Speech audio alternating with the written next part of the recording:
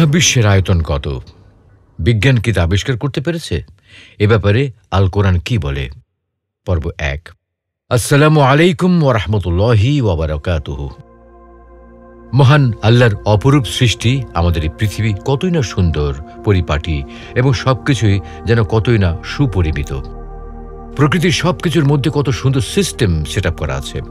প্রকৃতির রূপ ও জীববৈচিত্র্য এবং তাদের জীবন ধারণের মধ্যে রয়েছে একটি সুনিপুণ প্ল্যান ও ডিরেকশন, যাকে বলা হয় ইকোসিস্টেম। তাই পৃথিবীর চতুর্দিকের যেদিকে তাকাই সেদিকে দেখতে পাই অনাবিল সৌন্দর্য। পাহাড়, নদী, বন, সমুদ্র সবকিছুর সমন্বয়ে যেদিকে চোখ যায় সেদিকেই দেখতে পাই সুন্দর আর নিয়ামতের অফুরান ভাণ্ডার।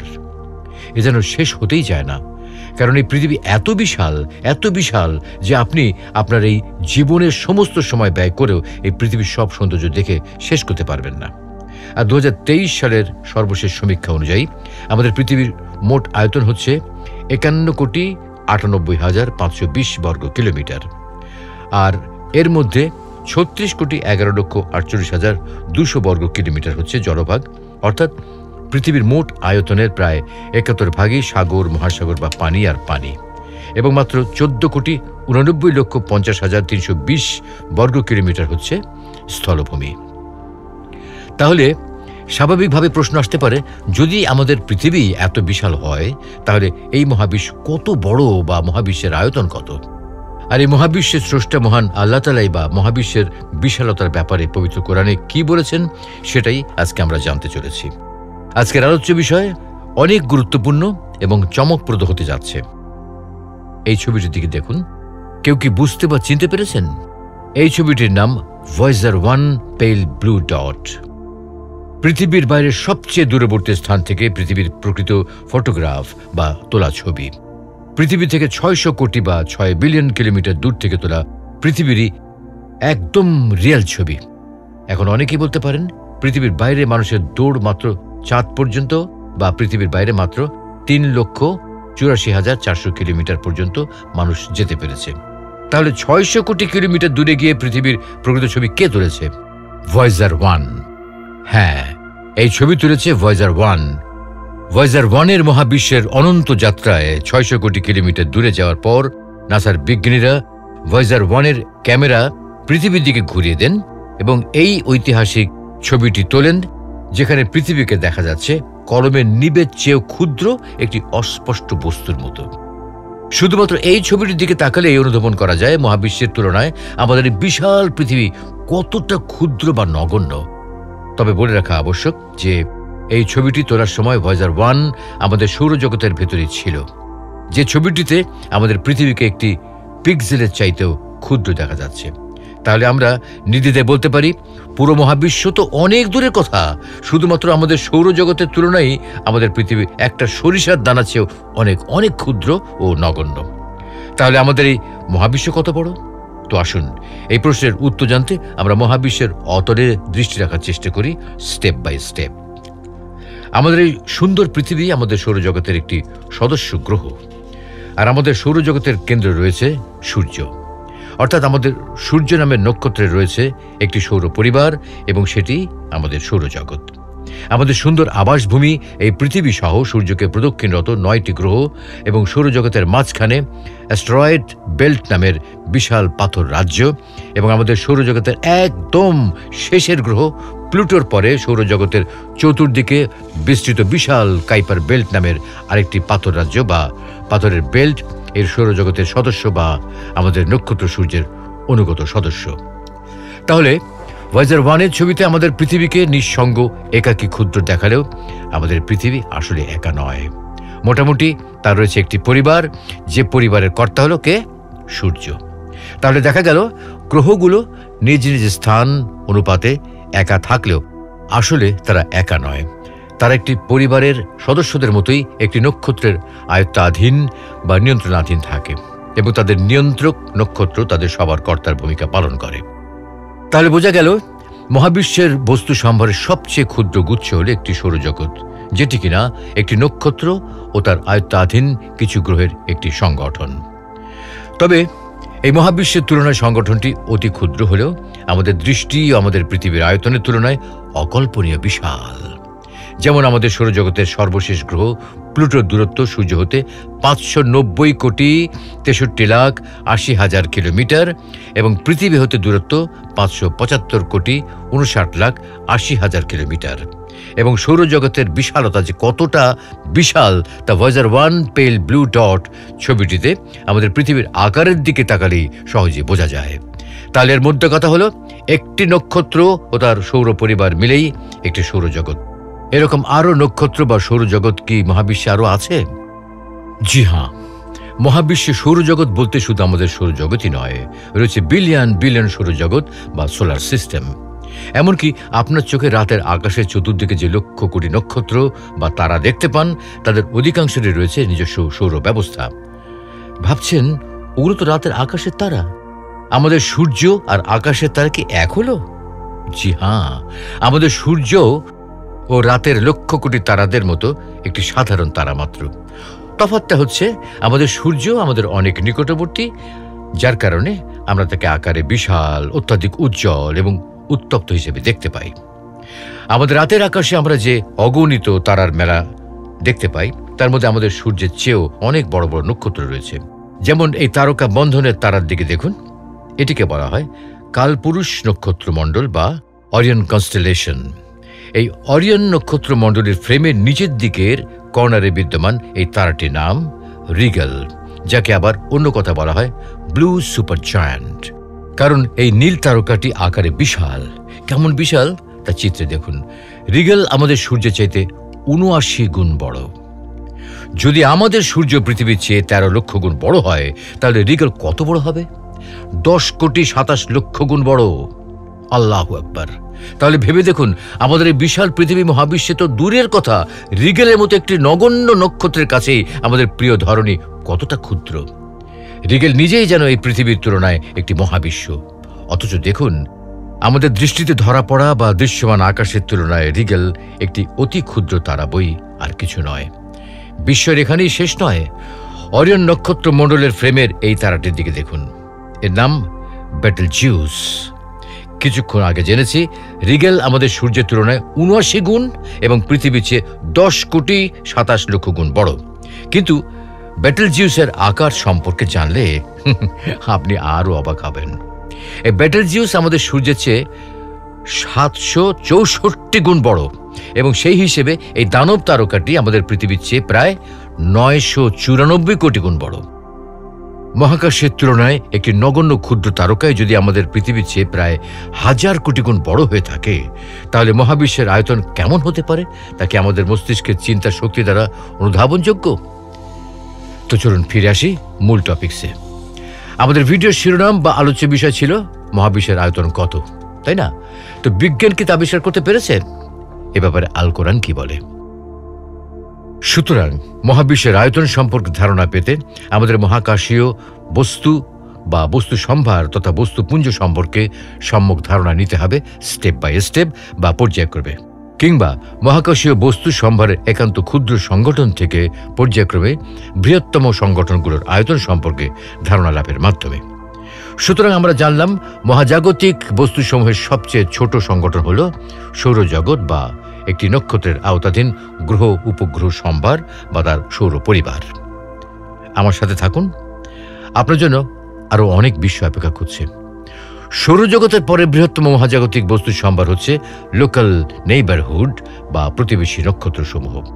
আমাদের সূর্যের প্রতিবেশী নক্ষত্র বা বলা যায় আত্মীয় স্বজন রয়েছে। এই চিত্রটির দিকে দেখুন, এখানে দেখতে পাওয়া নক্ষত্রগুলি হল আমাদের সূর্যের প্রতিবেশী, যাদের এক কথা বলা হয় লোকাল নেইবারহুড।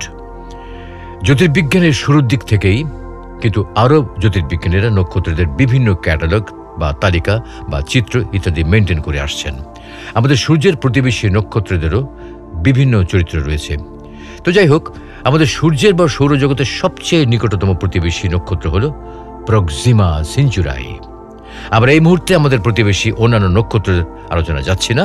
আমরা আলোচনা করব আমাদের সূর্যের সবচেয়ে নিকটবর্তী নক্ষত্র প্রক্সিমা সেঞ্চুরাই নিয়ে, এবং আশা করছি এর দ্বারা আমরা মহাবিশ্বের বিশালতাকে নিরূপণের চেষ্টা তথা মহান আল্লাহর বিশালতার ব্যাপারে ধাপে ধাপে জ্ঞান অর্জনের একটা স্তর হিসেবে উপলব্ধি করতে পারব ইনশাআল্লাহ। আমাদের সূর্যের সবচেয়ে নিকটতম নক্ষত্র প্রক্সিমা সেঞ্চুরাই পৃথিবী থেকে 4.2 লাইট ইয়ার্স বা 4.2 আলোকবর্ষ বা 39,77,400 কোটি কিলোমিটার দূরত্বে অবস্থান করছে। আমরা রাতের আকাশে কোটি কোটি নক্ষত্রকে তারা হিসেবে দেখে মনে হয় তারাগুলো সব গিজ গিজ করছে, অথচ এক নক্ষত্র হতে আরেকটি নক্ষত্রের মধ্যে রয়েছে গড়ে 4 আলোকবর্ষ বা 380,000 কোটি কিলোমিটারের মতো একটি অকল্পনীয় সুনিরাপদ দূরত্ব। আল্লাহু আকবার। এবার চিন্তা করুন, আমরা রাতের আকাশে হাজার হাজার তারাকে দেখে ফেলি এক পলকেই। তার মানে আমরা এই মহাবিশ্বের কত বিশাল জায়গাকে দেখে ফেলি চোখের পলকেই। তাহলে ভাবুন মহাবিশ্বের আয়তন কেমন হতে পারে। আরও অনেক অবাক করা বিষয় হচ্ছে, রাতের আকাশে আমরা চোখের পলকে মহাবিশ্বের যে বিশাল এলাকা দেখতে পাই তা মহাবিশ্বের তুলনায় বালিকণা পরিমাণও নয়। আমরা পর্যায়ক্রমে ইউনিভার্স বা এই মহাবিশ্বের আরও অনেক দূরে, অনেক গভীরে যাব। চেষ্টা করব মহান আল্লাহর ক্ষমতা, কুদরত ও বিশালতাকে আমাদের ক্ষুদ্র মস্তিষ্কে যতটা সম্ভব ধারণ করার। আমরা চিত্রে আমাদের লোকাল নেইবারহুড বা প্রতিবেশী নক্ষত্রদের দেখতে পাচ্ছি। তাহলে প্রশ্ন আসতেই পারে, মহাবিশ্বের এই লোকাল নেইবারহুড জোনের আয়তন কত হতে পারে? হ্যাঁ, আগেই বলেছি, প্রক্সিমা সেঞ্চুরাই পৃথিবী থেকে 933,000 কোটি কিলোমিটার দূরে অবস্থান করছে। এ পর্যন্ত যত মহাকাশ যান আবিষ্কৃত হয়েছে তার মধ্যে সবচেয়ে বেশি গতিসম্পন্ন মহাকাশযানের নাম হচ্ছে পার্কার সোলার প্রোব। 1969 সালে অ্যাপোলো 11 নামের যে রকেটে চড়ে চাঁদে ভ্রমণ করা হয়েছিল সেই রকেটের স্পিড ছিল সেকেন্ডে 12 কিলোমিটার। আর বর্তমানে সবচেয়ে গতিসম্পন্ন মহাকাশযান পার্কার সোলার প্রোবের গতি সেকেন্ডে 192.2 কিলোমিটার। পার্কার সোলার প্রোবকে তৈরি করা হয়েছে সূর্যের আরও অনেক নিকটে গিয়ে সূর্যকে আরও বিশদভাবে জানার জন্য। বিগত 2018 সালের 12ই আগস্ট পার্কার সোলার প্রোবকে সূর্যের কাছে পাঠানো হয়েছে সূর্যের আরও অনেক নিকটবর্তী হয়ে তাকে আরও বিশদভাবে স্টাডি করার জন্য। এবার যদি সেই পার্কার সোলার প্রোবে করে আমরা প্রক্সিমা সেঞ্চুরিতে যেতে চাই তবে কত সময় লাগতে পারে? পার্কার সোলার প্রোবের গতি সেকেন্ডে 192.2 কিলোমিটার এবং মিনিটে 11,532 কিলোমিটার এবং ঘন্টায় 6,91,920 কিলোমিটার। সুতরাং পার্কার সোলার প্রোব একদিনে পাড়ি দেবে 6,91,920 কিলোমিটার গুণ 24 সমান 1,66,06,080 কিলোমিটার। আর এক বছরে যাবে 606,12,19,200 কিলোমিটার। যেহেতু প্রক্সিমা সেঞ্চুরি আমাদের কাছ থেকে 399,000 কোটি কিলোমিটার দূরে অবস্থান করছে, সেহেতু সেকেন্ডে 192.2 কিলোমিটার গতিতে গেলেও পার্কার সোলার প্রোব নামক মহাকাশযানের প্রক্সিমা সেঞ্চুরিতেই পৌঁছাতে সময় লাগবে 6,582.83 বা প্রায় 6,583 বছর। আর অ্যাপোলো 11 নামক যে রকেটে করে 1969 সালে চাঁদে ভ্রমণ করা হয়েছিল তার গতি ছিল সেকেন্ডে 12 কিলোমিটার। সেটিতে করে প্রক্সিমা সেঞ্চুরাইতে যেতে সময় লাগবে 1,06,500 বছর। আল্লাহু আকবার। যদি আমাদের নক্ষত্রের সবচেয়ে নিকটবর্তী নক্ষত্রের দূরত্বের এই অবস্থা হয়, যদি সেকেন্ডে 12 কিলোমিটার পথ পাড়ি দিয়েও প্রতিবেশী নক্ষত্রের কাছে যেতে আমাদের 1,06,500 বছর সময় লাগে, তবে দূরবর্তী নক্ষত্রের দূরত্ব কেমন হবে? যাই হোক, এই প্রক্সিমা সেঞ্চুরাই মূলত আলফা সেঞ্চুরাই নক্ষত্রমণ্ডলের তৃতীয় সদস্য। এই নক্ষত্রমণ্ডলের প্রথম সদস্য হল আলফা সেঞ্চুরাই এ এবং দ্বিতীয় সদস্য আলফা সেঞ্চুরাই বি। আলফা সেঞ্চুরাই এ আমাদের সূর্যের চাইতে কিছুটা বড় এবং আলফা সেঞ্চুরাই বি কিছুটা ছোট, কিন্তু প্রক্সিমা সেঞ্চুরাই আমাদের সূর্যের চাইতে প্রায় 7 গুণ ছোট। এটি সূর্যের সবচেয়ে নিকটবর্তী নক্ষত্র হওয়া সত্ত্বেও আমরা একে খালি চোখে দেখতে পাবো না, কারণ এটি খুবই লো লুমিনাস বা খুব কম উজ্জ্বলতার একটি লাল বামন নক্ষত্র, যার কারণে খুব কাছে থাকার পরেও প্রক্সিমা সেঞ্চুরাই আমাদের চোখের আড়ালে থেকে যায়। প্রক্সিমা সেঞ্চুরাই আমাদের সূর্যের উজ্জ্বলতার মাত্র 15%, বা আমাদের সূর্য প্রক্সিমা সেঞ্চুরাইয়ের চাইতেও 85 গুণ উজ্জ্বল। প্রক্সিমা সেঞ্চুরাইয়ের একটি প্ল্যানেট বা গ্রহ রয়েছে, তার নাম প্রক্সিমা বি। প্রক্সিমা বি আমাদের পৃথিবীর হিসেবে মাত্র 11 দিনে একবার তার নক্ষত্র প্রক্সিমা সেঞ্চুরির চতুর্দিকে ঘুরে আসে, অর্থাৎ আমাদের পৃথিবীর মাত্র 11 দিনে প্রক্সিমা বি এর 1 বছর। আর প্রক্সিমা সেঞ্চুরির বয়সও আমাদের সূর্যের বয়সের কাছাকাছি। তাহলে আপনি ভেবে বলুন, যদি আমাদের সবচেয়ে কাছের প্রতিবেশী নক্ষত্রটির দূরত্বই হয় 4.2 আলোকবর্ষ, তাহলে এই পুরো লোকাল নেইবারহুডের আয়তন কেমন হতে পারে? আমাদের সূর্যের বয়স 500 কোটি বছর এবং প্রক্সিমা সেঞ্চুরির বয়স 480 কোটি বছর।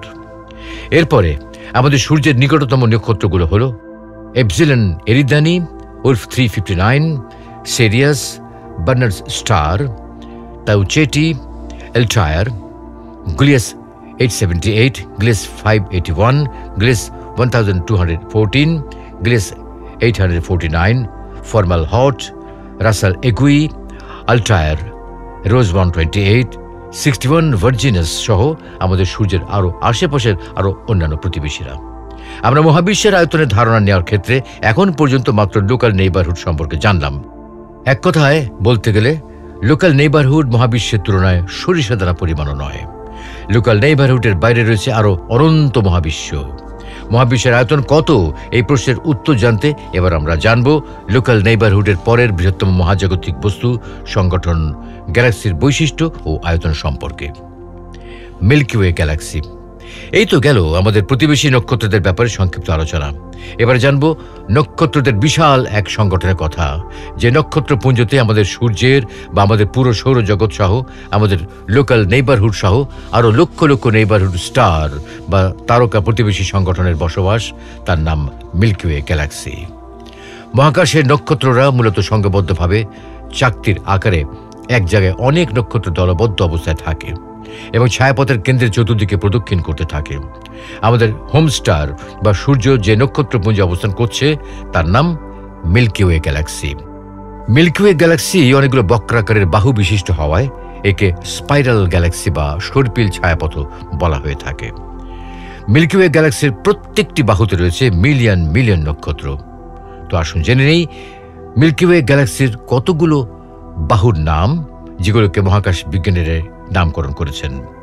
মিল্কি ওয়ে গ্যালাক্সির একদম বাইরের দিকের বাহু বা আর্মগুলো হল স্কার্টাম সেঞ্চুরাইস আর্ম, আছে outer arm, new outer arm, আর ভেতরের দিকে রয়েছে precious arm, Kareena সেগিটেরিয়াস arm, Norma arm, near ক্যাপিসি arm এবং সর্বশেষ যে বাহুতে আমাদের এই সুন্দর পৃথিবী, আমাদের হোমস্টার সূর্য, আমাদের সৌরজগৎ, সূর্যের প্রতিবেশী নক্ষত্র সহ রাতের আকাশে আমরা যে কোটি কোটি নক্ষত্রকে দেখি, সেই সবগুলো নক্ষত্রের বাস যে বাহুতে, সেই বাহু হল অরিয়ন সিগনাস আর্ম। অন্যান্য প্রধান বাহুগুলো থেকে বিচ্ছিন্ন ছোট এই খণ্ডাকৃতির আমাদের আবাসস্থল বাহুতে রয়েছে প্রায় 80 কোটি নক্ষত্র এবং এই অরিয়ন সিগনাস বাহুর দৈর্ঘ্য প্রায় 10,000 আলোকবর্ষ এবং প্রস্থ প্রায় 3.5 আলোকবর্ষ। আর 1 আলোকবর্ষ সমান প্রায় 9,47,000 কোটি কিলোমিটার। সুপ্রিয় দর্শক, এই মুহূর্তে আমরা নাসা প্রদত্ত মিল্কি ওয়ে গ্যালাক্সির চিত্রে দেখে আসার চেষ্টা করব মিল্কি ওয়ে গ্যালাক্সিতে আমাদের অবস্থানটা কোথায়। আর তাই আমরা এবার ডুব দেব অরিয়ন সিগনাস আর্মের আরো গভীরে। প্রিয় দর্শক, আমরা যতই গভীরে যাচ্ছি ততই যেন উৎকণ্ঠা এবং উদ্বেগ বাড়ছে আমাদের। এখানে নীল অক্ষরে লেখা আছে সোলার সিস্টেম, অর্থাৎ আমাদের সৌরজগৎ, এবং একটি ক্ষুদ্র বিন্দু চিহ্নিত করে দেওয়া হয়েছে। হ্যাঁ, আমরা আমাদের অবস্থান পেয়ে গেছি। এই হলুদ ক্ষুদ্র সরিষা দানার মতো বিন্দুটির মধ্যেই রয়েছে হলো 287 কোটি কিলোমিটার ব্যাস সম্পন্ন আমাদের সৌরজগৎ, এবং এই ক্ষুদ্র হলুদ বিন্দুতে আরও রয়েছে 3.2 আলোকবর্ষ কিলোমিটার ব্যাস সম্পন্ন ওট ক্লাউড। এ বলার মতো নয়, এ কল্পনা করার মতো নয়। আল্লাহ তারা কত বড়, সত্যি কি ধারণা করার কোনো ক্ষমতা আমাদের আছে? প্রিয় ভাই ও বোনেরা, এর একটু পাশেই দেখতে পাচ্ছি চিহ্নিত করা হয়েছে অরিয়ন নেবুলাকে। মনে হচ্ছে এই তো কাছে, যেন বাড়ির পাশের বাগানে। কিন্তু জানেন, এই অরিয়ন নক্ষত্র মণ্ডল আমাদের পৃথিবী হতে 1344 আলোকবর্ষ দূরে অবস্থান করছে। দেখুন এই ক্ষুদ্র দূরত্বটি কিরকম অকল্পনীয়। আর এই অকল্পনীয় দূরত্ব মিল্কি ওয়ে গ্যালাক্সির কাছে যেন কিছুই নয়। আল্লাহু আকবার। সত্যি মহান আল্লাহ তাআলার এই সৃষ্টি জগৎ কত বিশাল, কখনো একবার ভেবে দেখেছেন কি আকাশে গিজ গিজ করা এই হাজার কোটি নক্ষত্রগুলো যেন কি এক সুশৃঙ্খল নিয়ম দ্বারা যেন একান্ত বাধ্য হয়েই তাদের লাইফ সাইকেল চালিয়ে যাচ্ছে? কোথাও কোনো সংঘর্ষ নেই, নেই কোনো বিশৃঙ্খলা। রাতের আকাশে দেখে মনে হয় এই হাজার হাজার কোটি কোটি নক্ষত্রগুলো যেন একে অপরের ভিতর গুলিয়ে গিয়ে মিশ্রিত হয়ে যেন আবার আবার আলাদা হয়ে যাচ্ছে। একটি গ্যালাক্সিতে নক্ষত্র রাশিরা কতটা ঘন অবস্থায় থাকে এটা জানতে মহাকাশ সংস্থা নাসা হাবলস টেলিস্কোপ দ্বারা আমাদের প্রতিবেশী গ্যালাক্সি অ্যান্ড্রোমিডা গ্যালাক্সির একটি গিগাপিক্সেল ইমেজ ধারণ করেছে। আপনারা হয়তো ভাবছেন মেগাপিক্সেল ছবির কথাই এতদিন আমরা শুনে এসেছি। গিগাপিক্সেল ছবি কোথা থেকে এলো? গিগাপিক্সেল লেন্সের এত উন্নত প্রযুক্তির ক্যামেরা তো এখনো বাজারে আসেনি। হ্যাঁ, আপনার ধারণা সঠিক, তবে এটি কোনো সাধারণ ক্যামেরা বা টেলিস্কোপের ছবি নয়। বর্তমান বিশ্বের সবচেয়ে উন্নত প্রযুক্তির হাবল স্পেস টেলিস্কোপ দ্বারা আমাদের চাইতে 26,50,600 আলোকবর্ষ দূরে অবস্থিত অ্যান্ড্রোমিডা গ্যালাক্সির একটি ছবি। এবার সেই ইমেজটিকে আমরা জুম করে দেখব, যেটিকে জুম করলে দেখা যায় কত বিলিয়ন বিলিয়ন নক্ষত্র অ্যান্ড্রোমিডা গ্যালাক্সিতে রয়েছে। এই ছবিটি ইউরোপিয়ান স্পেস এজেন্সির ওয়েবসাইটে আপলোড করা হয়েছে। শুধুমাত্র এই একটি ছবির সাইজই 4.5 জিবির মতো। যদি আমরা গ্যালাক্সির আরও গভীরে গিয়ে দেখি, যেন আমরা একটি নক্ষত্রের সৈকতে চোখ বুলিয়ে দেখছি। সমুদ্র তটে যেমন বিলিয়ন বিলিয়ন বালুকা রাশি থাকে, গ্যালাক্সিতেও নক্ষত্ররা যেন ঠিক সেই বালুকা রাশির মতোই। এই ক্ষুদ্র ক্ষুদ্র জমাটবদ্ধ কণাগুলোই আমাদের সূর্যের মতো এক একটি নক্ষত্র। কিছু কিছু নক্ষত্র তো আমাদের সূর্যের চাইতেও হাজার গুণ বড়। কিন্তু মানবজাতি অনেক ধৈর্য ধরে অনেক গবেষণা করে জানতে পেরেছে প্রত্যেকটি নক্ষত্রের মধ্যে রয়েছে গড়ে 4 আলোকবর্ষের মতো এক কল্পনাতীত সুদূর নিরাপদ দূরত্ব। আর মহাকাশে যা কিছু ঘটছে তা যেন কোনো এক অসীম শক্তি দ্বারা পরিচালিত হচ্ছে। না হলে তাদের মধ্যে এই সুন্দর সুশৃঙ্খল সহাবস্থানের ব্যাখ্যা কি? কেউ একজন যদি এদেরকে নিয়ন্ত্রণ নাই করতেন, তাহলে সব কিছুর মধ্যে এক ব্যাপক সংঘর্ষ হতো, সবার মধ্যে ব্যাপক ধ্বংসলীলা চলার কথা। সেটা কেন হচ্ছে না? তাদেরকে স্পষ্ট উপলব্ধি হয় না যে কেউ একজন এদের সবাইকে রক্ষণাবেক্ষণ বা পরিচালনা করছেন। আর যিনি করছেন তিনি তো মানব জাতি এইসব বিষয় জানার বহু পূর্বেই আমাদেরকে জানিয়ে দিয়েছেন।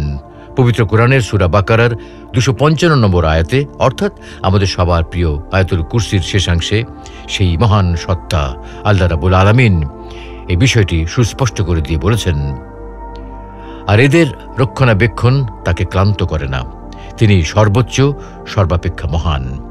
প্রিয় দর্শক, এতক্ষণের আলোচনায় আমরা আজকের ভিডিওর মূল শিরোনাম অর্থাৎ মহাবিশ্বের আয়তন কত, বিজ্ঞান কি তা আবিষ্কার করতে পেরেছে, এ ব্যাপারে আল কোরআন কি বলে, এর বিজ্ঞান ভিত্তিক গবেষণামূলক আলোচনায় মহাবিশ্বের আয়তন সম্পর্কে জানতে মহাবিশ্বে স্থিত মহাজাগতিক বস্তু সম্পর্কের সবচেয়ে ছোট সংগঠন নক্ষত্র ও তার পরিবার বা সৌরজগৎ সম্পর্কে জেনেছি।